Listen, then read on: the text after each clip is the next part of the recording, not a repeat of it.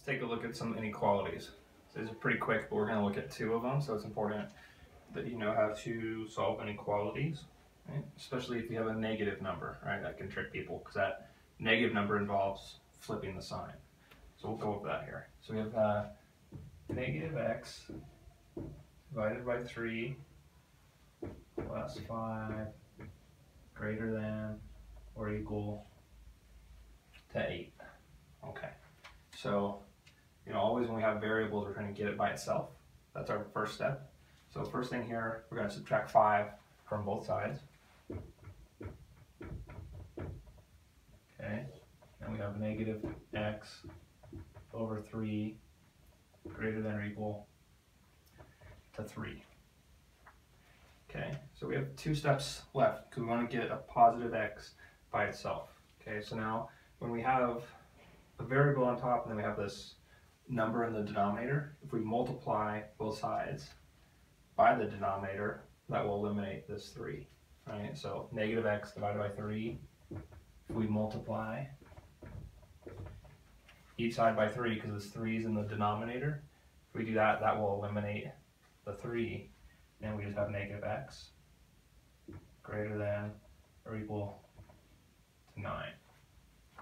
Okay, almost there. We just need to make this positive. Okay, and the way we're going to do that is multiply each side by -1. When we do that, that flips the sign for both of these, but it also will flip this greater than or equal to sign. So let's see what that looks like. Times -1 times -1. So this negative x now becomes x. This greater than or equal to now becomes less than or equal to, right? Because we multiplied by a negative number, -1, this sign flips. 9 times -1 is -9. Okay, and that will be our answer. X is less than or equal to -9. Okay, so the big things to remember, we started off, get x by itself, so we have to subtract 5 from both sides, right? Then with this denominator, to get rid of that, we have to multiply it by itself, whatever number this was, which in this case was 3. Multiply it by 3 on both sides, that gets rid of that. Then with this negative x, multiply by -1, that makes it positive.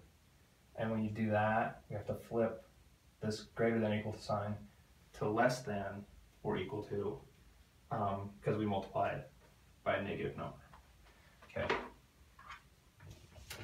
So actually there's a bunch of steps there.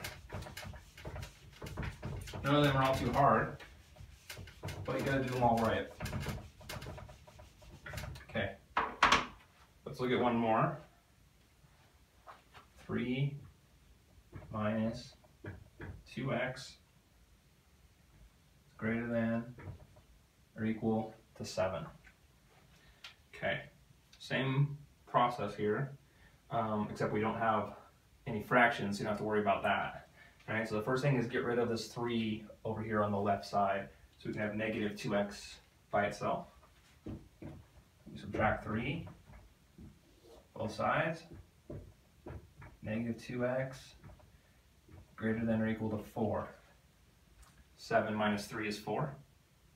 Okay, so now we have negative 2x is greater than or equal to 4. Remember that when we're subtracting, that doesn't mean we flip sign, that is for multiplying and dividing. Okay, so now we have negative 2x, and now I'm going to divide by -2 to get x by itself as positive, right? I divided by a negative, so this means I have to flip this sign. It was greater than or equal to, now it's less than or equal to. 4 divided by -2 is -2.